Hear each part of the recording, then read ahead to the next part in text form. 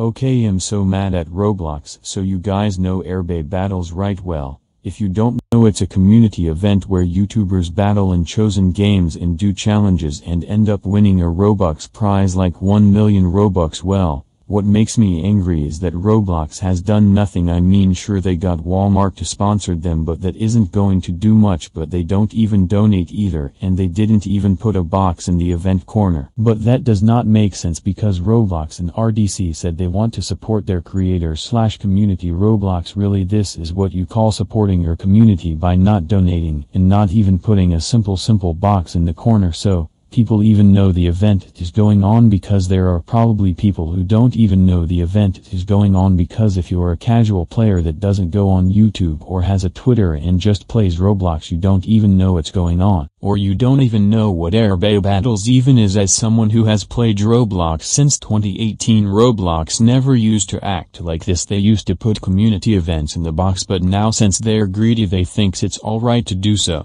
It does not matter if Roblox is big, it doesn't matter how much money they make, because that's cool, but we care about them actually wanting to support their creators, and it's just so sad to see Roblox distant theirself from the community. But also, they spent over $100K making the event, and just for it to be leaked and ruined by exploiters is disappointing. Imagine spending like a year on an event that was made by the community for the community just to be ruined by exploiters. Then what's the point of making events? What the point of spending time on this event? Roblox needs to step up their security, because this is so demotivating. But until Roblox fixed this, might be the last airbay battles or the last real event. Well, rip Roblox events. Spam F in the comment section for events, and yeah, comment your thoughts on the situation. But once again, I'm just disappointed at Roblox, but this might be Roblox's lowest point yet so far. But hope you enjoyed this video, and yeah guys, bye.